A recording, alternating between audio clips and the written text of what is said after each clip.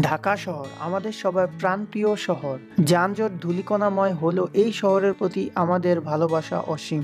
এবারের ছুটির দিনগুলো তাই আমি ঢাকাকে কেন্দ্র করে সাজিয়েছি। আমরা ঢাকাকে চিনব নতুন করে, নতুন ভাবে। তাই ঢাকার কয়েকটি ঐতিহ্যবাহী স্থান নিয়ে আজকের আমার এই ভিডিও। তো সবাই সাথে থাকুন, দেখতে থাকুন ঐতিহ্যবাহী ঢাকা।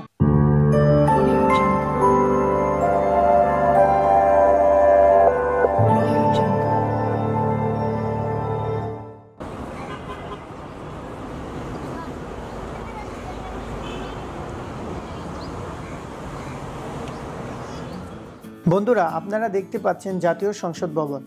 আমেরিকার স্থপতি লুই কানের নকশায় নির্মিত জাতীয় সংসদ ভবন আধুনিক যুগের স্থাপত্য রীতির এক অনন্য নিদর্শন।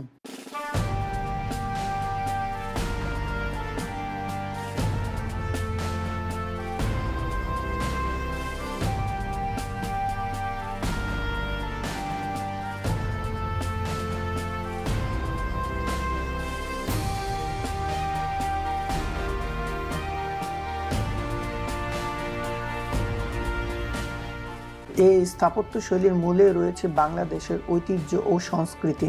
ঢাকা শেরেবাংলা নগরে অবস্থিত জাতীয় সংসদ ভবন কমপ্লেক্স, আর এই সংসদ ভবনকে কেন্দ্র করে চারদিকে প্রধান সড়ক নির্মাণ করা হয়।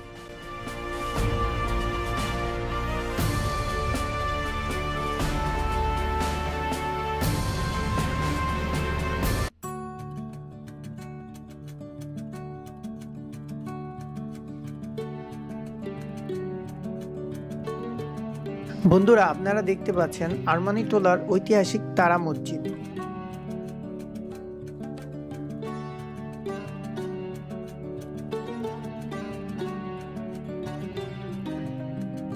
তারা মসজিদটি মির্জা গোলাম পীর নির্মাণ করেছেন বলে মসজিদটি মির্জা সাহেবের মসজিদ নামেও বেশ পরিচিত।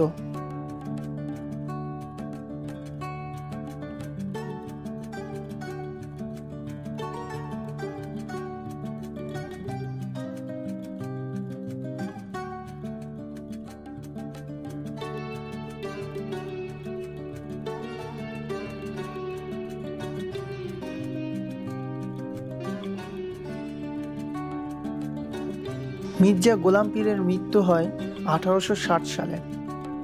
ধারণা করা হয় এই মসজিদটির নির্মাণ কাজ শুরু হয় 1800 শতকের শুরুর দিকে।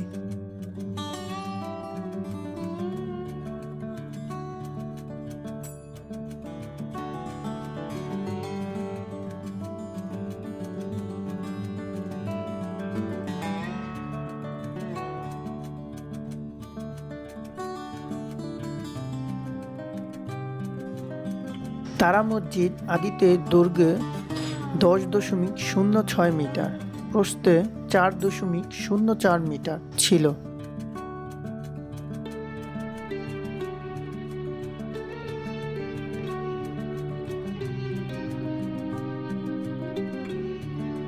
আদি তারা মসজিদ এখনকার মতো নকশায় অলঙ্কৃত ছিল না।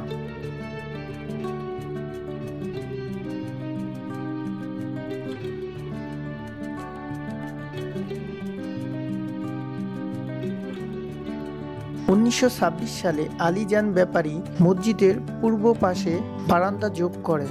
এতে পূর্ব দিকে 3.99 বেড়ে মসজিদের প্রস্থ একেবারে দ্বিগুণ, অর্থাৎ 7.98 মিটার হয়।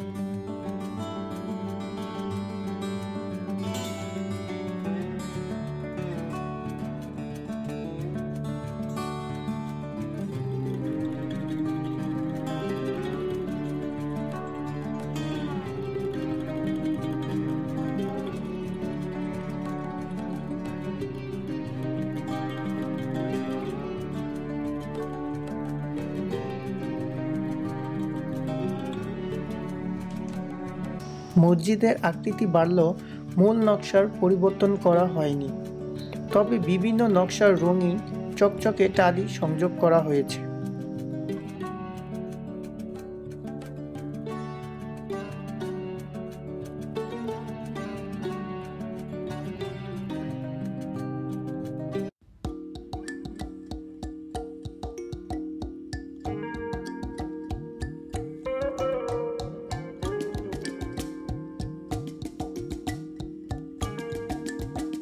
বন্ধুরা, আপনারা এখন দেখতে পাচ্ছেন সোহরাওয়ার্দী উদ্যান। সোহরাওয়ার্দী উদ্যানে 7টি গেট রয়েছে, তার মধ্যে আমরা প্রবেশ করলাম ভিআইপি গেট দিয়ে। শিখা চিরন্তন 1971 সালের 7ই মার্চের ভাষণ বঙ্গবন্ধু শেখ মুজিবুর রহমান এখান থেকে দিয়েছিলেন।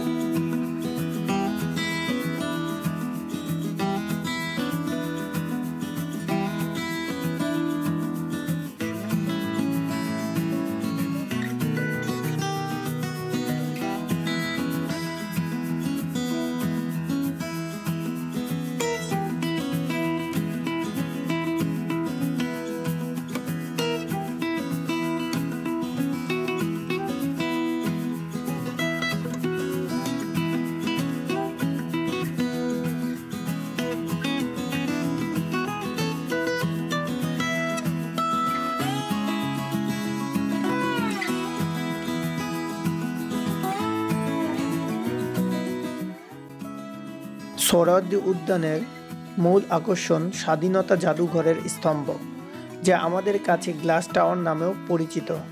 স্তম্ভটি কাচের প্যানেল দ্বারা নির্মিত। জাদুঘরটি এই স্তম্ভের নিচেই অবস্থিত। বাংলাদেশে এটি প্রথম ও একমাত্র ভূগর্ভস্থ জাদুঘর।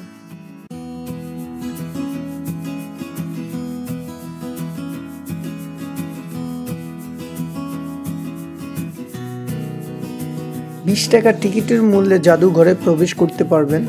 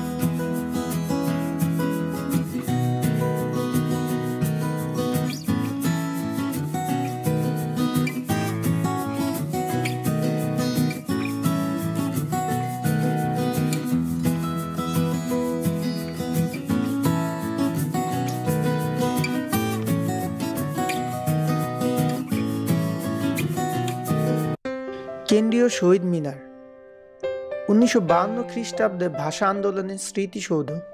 রাজধানী ঢাকার কেন্দ্রস্থলে ঢাকা মেডিকেল কলেজের বহিঃপ্রাঙ্গণে কেন্দ্রীয় শহীদ মিনার অবস্থিত।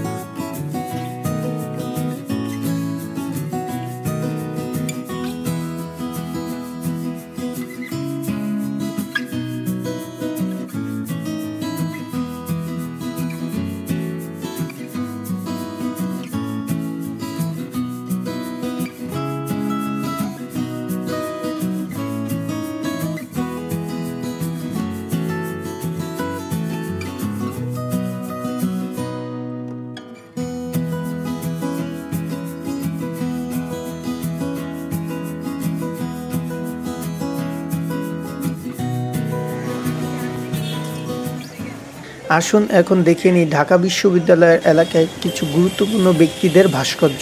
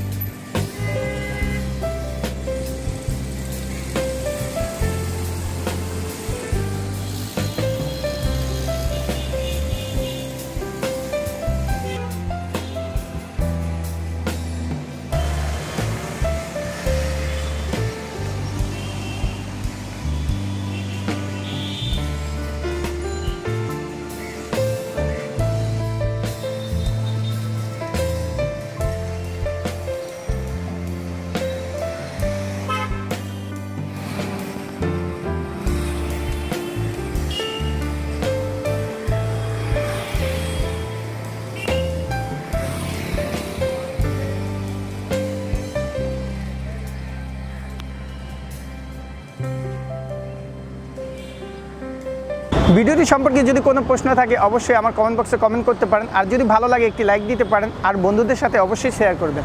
আর আমার এই ধরনের ভিডিও দেখার জন্য অবশ্যই আমার চ্যানেলটি সাবস্ক্রাইব করবেন। তো সাবস্ক্রাইব করতে ভুলবেন না। তো নতুন কোনো জায়গায় আবার আপনাদের সাথে দেখা হবে। ততক্ষণের জন্য সবাই ভালো থাকবেন, সুস্থ থাকবেন। আল্লাহ হাফেজ।